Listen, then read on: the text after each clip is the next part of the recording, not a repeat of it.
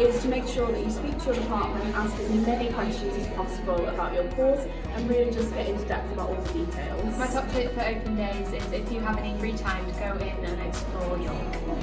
I'd say that you should definitely ask questions to students and lecturers when you see them, and make the most of the student ambassadors that you see walking around, just get their experience because you might not get the chance to talk to a student again. My top tip for open days is to make a plan before you come so that you can get everything you wanted to do done in the day that you're here. My top tip for open days at York is to visit both campuses. Campus West is our bigger campus and the more well-known one, but Campus East has some lovely sites to it as well, so I definitely recommend checking out both.